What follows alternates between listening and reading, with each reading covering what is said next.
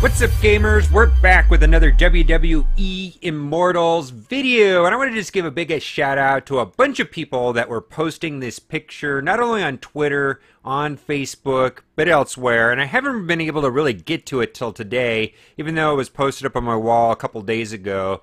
But basically, it's a picture from an article on Paste magazine, and so I went to the direct article here.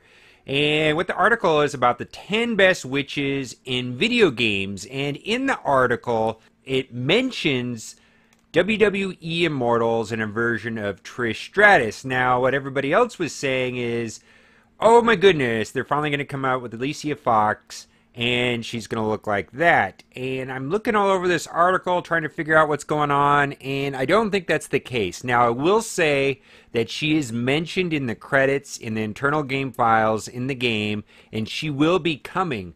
But there's been no leak of what she's going to look like, and this is not a picture of her from the game, so I don't think she's coming out soon. I did a reverse image search on Google, and basically this picture is from Dragon Age Inquisition, and then if I go back to the actual article, it mentions that game way down here at the bottom, number 7, here she is right there, and I can see why the mix-up is there. I guess she kind of has some similarities, and that could be the way she looks, I don't know.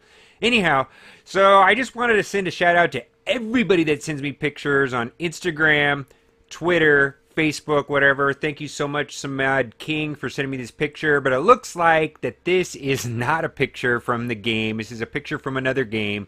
And I could see why I get mixed up. What do you think? Kind of. I don't know.